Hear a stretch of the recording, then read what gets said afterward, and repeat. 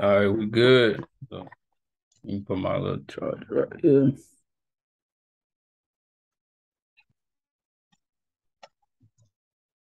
All right, Shalom.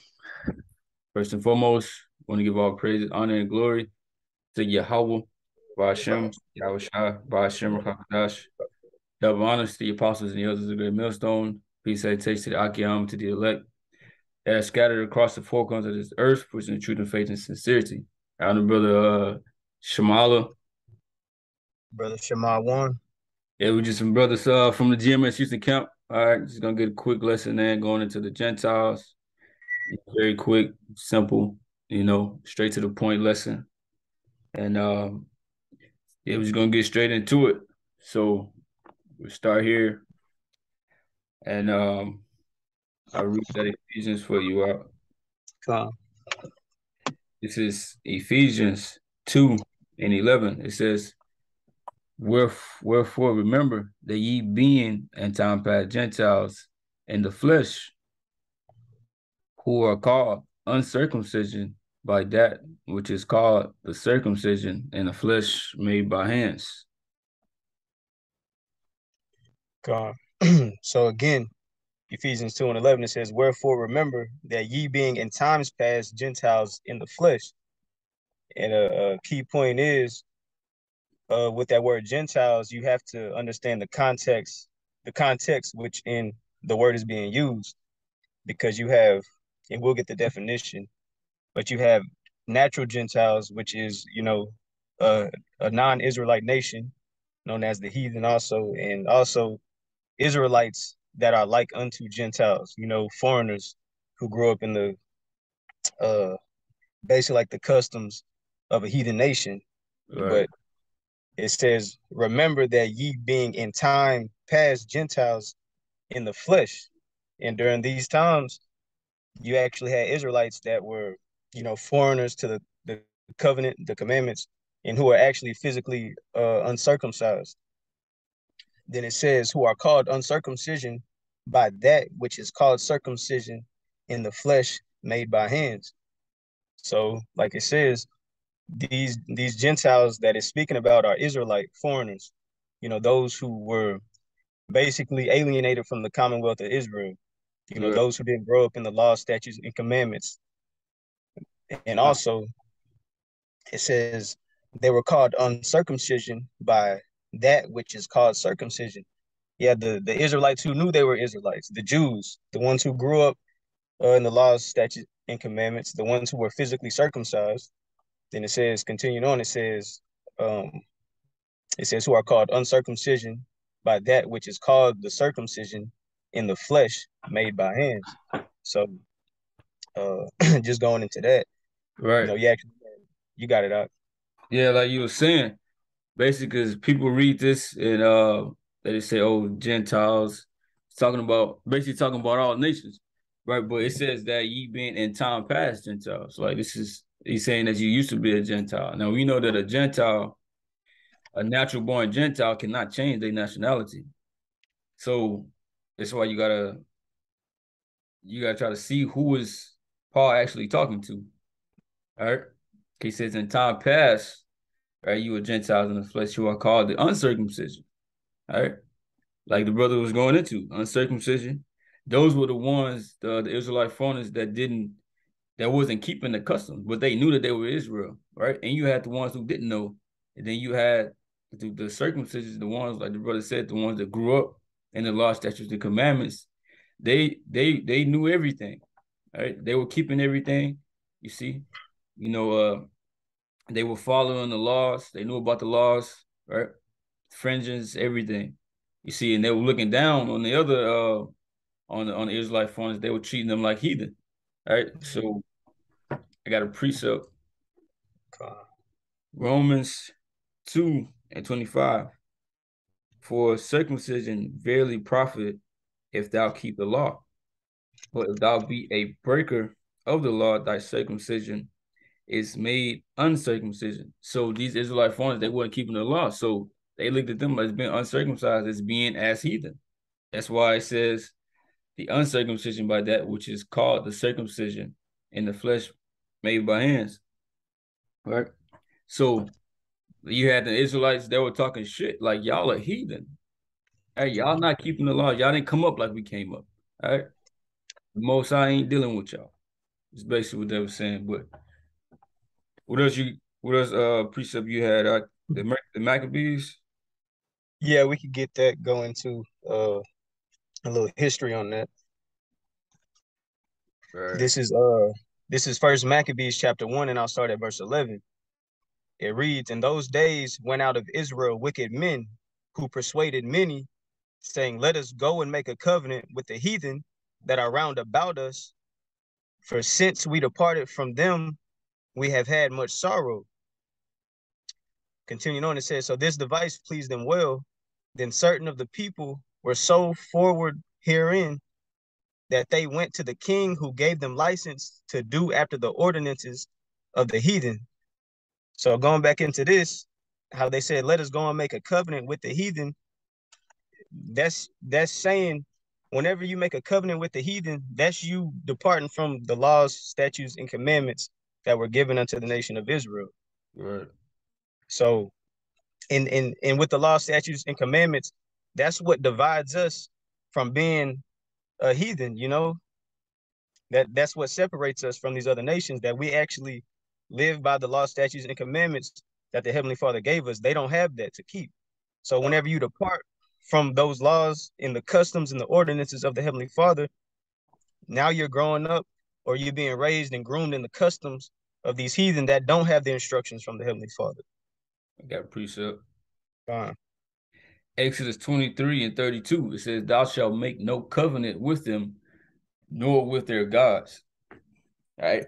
This is the Heavenly Father basically saying, through Moses, right? Thou shalt make no covenant with the heathen over their gods. Why? It says, They shall not dwell in thy land, lest they make thee sin against me. For if thou serve their gods, it will surely be a snare unto thee.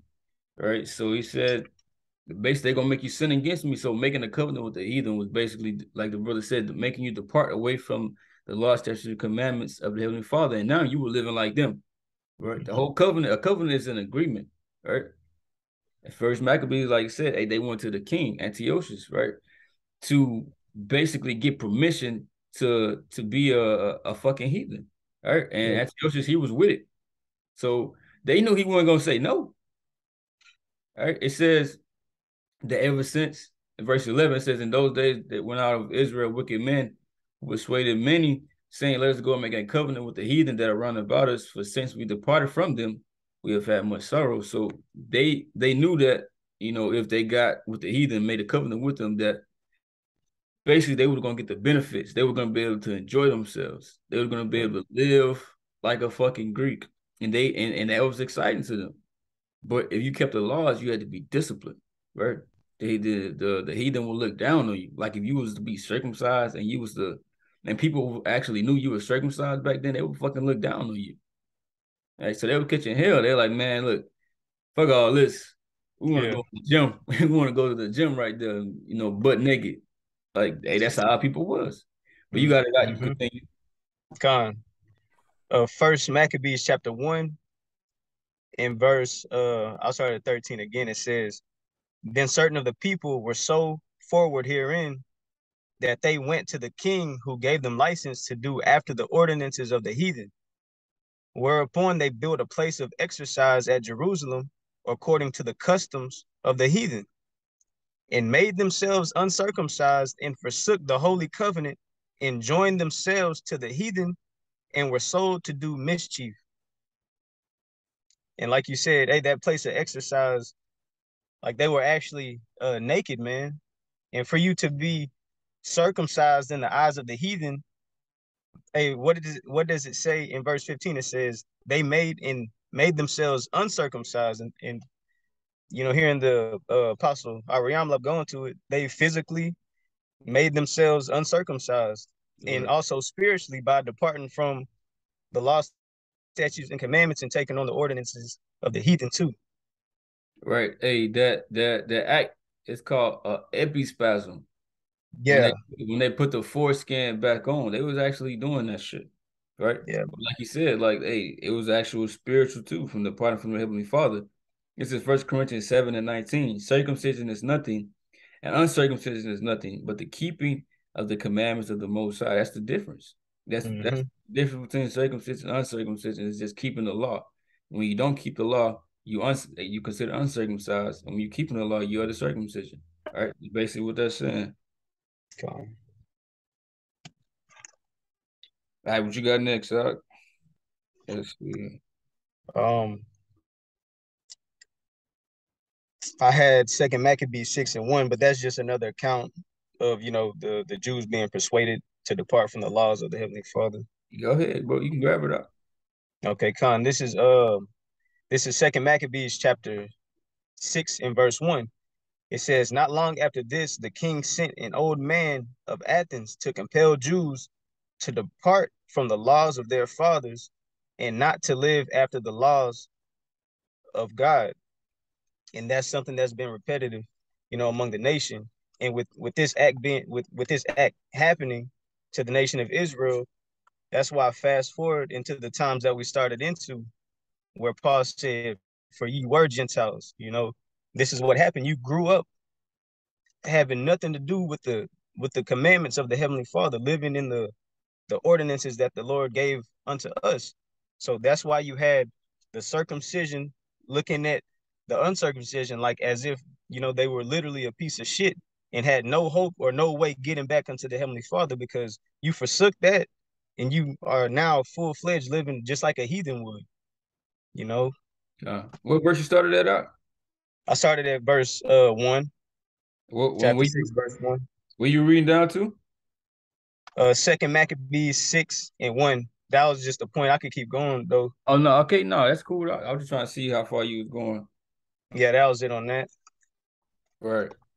Yeah, like he was saying, bro. You always had you had these men going around that was set up by Antiochus that would try to get our people to depart from the laws of Heavenly Father, and if you did not um comply, you would be put to death. And I'll grab that as well. So Okay. some people right gave in willingly because they wanted to do it. Like I said, that they went to the king to get permission, right? And you had some, that died for the law, statutes, commandments. You see, and you also had some that were just forced, that were afraid, right, to be put to death. Right, but this is First Maccabees 1:60. It says, "At which time, according to the commandment, they put to death certain women that had caused their children to be circumcised." So, hey, this devil went around murdering our people for keeping the law, statutes, and commandments that were passed to us, from the Heavenly Father. Hey, this is what we was commanded to keep. All right, we didn't have no choice. All right, but hey, these were our laws, statutes, and commandments that we have to follow. And hey, they had people going around like, hey, if I find this your children, I mean your son circumcised, right, you're gonna die. All right. It said, and they hang the infants about their necks and rifled their houses and slew them that had circumcised them. So they killed them and the babies. Albeit many in Israel were fully resolved and confirmed themselves not to eat any unclean thing, wherefore the rather to die, that they might not be defiled with meats, and that they might not profane the holy covenant. So then they died. All right. So hey, you had people being forced. Like I said, you had the ones that were dying, all right, for the law, statutes, and commandments. You had the ones that were willingly forsaken. Those were the uncircumcised. Those are the ones who wanted to be like the heathen, right? You had the ones that were just afraid. They gave in, right? And they taught it to their children and to their children and to their children after that. And that's how you got the ministry of Paul, the apostle of the Gentiles. These were who he was sent to go teach. Mhm. Uh, You got it out. You had another precept. yeah, just going into that history because it's heavy, bro. Just another account. This is Second Maccabees 6, and I'm gonna start at verse 8. It says, "Moreover, there went out a decree to the neighbor cities of the heathen by the suggestion of Ptolemy against the Jews, that they should observe the same fashions and be partakers of their sacrifices. And whoso would not conform themselves to the manners of the Gentiles should be put to death. And that's the heathen, you know. It says, then might a man have seen the present misery, for there were two women brought who had circumcised their children, and when they had openly led round about the city, the babes hanging at their breasts, they cast them down headlong from the wall. And just showing you how much hell the Israelites were catching for keeping the customs of the Heavenly Father. You know, through these tragic acts, that was a way of, so say, like, beating the commandments out of us and getting us on track with it after the ways of the heathen.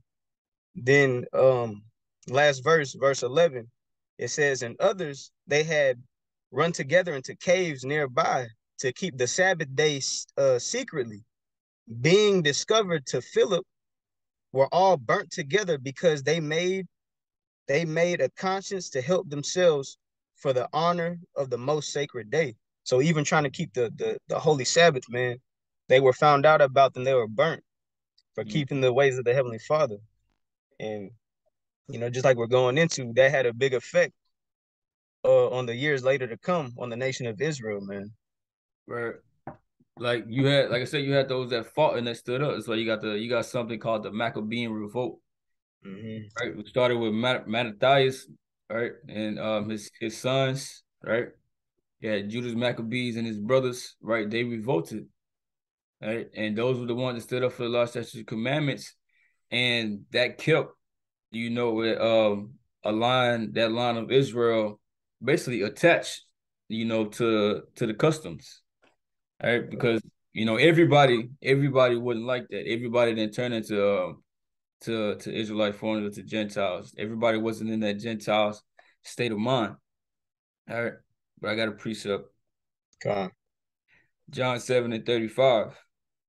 Then said the Jews among themselves, whither will he go that we shall not find him? Will he go on to the disperse among the Gentiles and teach the Gentiles? Right. So basically, because Yahweh Shah said, hey, you shall seek me and shall not find me. So they were like, what are you talking about? Where he finna head to? Is he on. finna go over there and, amongst the Gentiles and teach the Gentiles? Right? Why did they say that? Because, hey, they said to disperse, all right, the scattered. Because who would be scattered? According to prophecy, according to Deuteronomy 28:64. Hey, if you can grab that too, Come Deuteronomy 28:64, right? It says that our people, would be scattered, and this will be a curse. I got you. This is Deuteronomy chapter 28 and verse 64. And Yahweh shall scatter thee among all people from one end of the earth even unto the other, and there thou shalt serve other gods, which neither thou nor thy fathers have known, even wood and stone. Right. So you're gonna be scattered amongst all these different nations, you see, and hey, and you were gonna be worshiping their gods, meaning, hey, they were gonna be in that Gentile state of mind. They were gonna be living like the heathen that they were living around. Because Jeremiah Yeah. 17:4, what they say? It said, "Thou shalt be discontinued from thine heritage." All right. So they're gonna depart from their heritage and cling on to whatever land that they were in. All right. And the way they departed from their heritage was through captivity. It was through a form of what we were reading in the first Maccabees. It was being forced, right? And then it just kept getting passed down, all right? But it says, well, will he go into the disperse? When you get that word disperse, right? It's Strong's G 1290, diaspora. It said a scattering, dispersion of Israelites dispersed among foreign nations. So when you read in the New Testament about these Gentiles that were going to receive salvation, right? That were hearing the word, that were glad to hear the word, right? That the Holy Spirit got sent upon. Those are the Israelites. The Holy Spirit ain't being sent to no heathen, right? The Lord ain't finna send His word, the understanding. the 100% truth, the understanding the prophecies and break it down. He's not sending that to no heathen, bro. You got it up. Whatever you had next. Or just going back to how uh going into the dispersed, how they were Israelites. So whenever you read this, you kind of get an understanding, or you do get an understanding now that it's not talking about another nation, it's talking about the Israelite foreigners that were amongst the heathen, right? So this is First Corinthians chapter 12 and verse 2. It Con, says, "You know that ye were Gentiles carried away unto these dumb idols, even as ye were led." And just like from Deuteronomy from the beginning, it says you will be amongst the nations serving other gods, wood and stone, and so on and so forth. So that this is a result to this.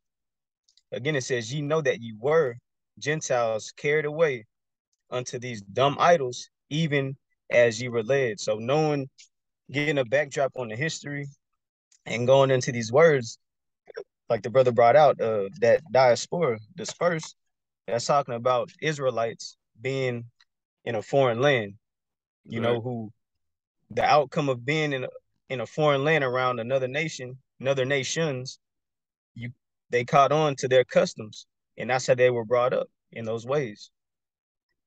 right at a precept.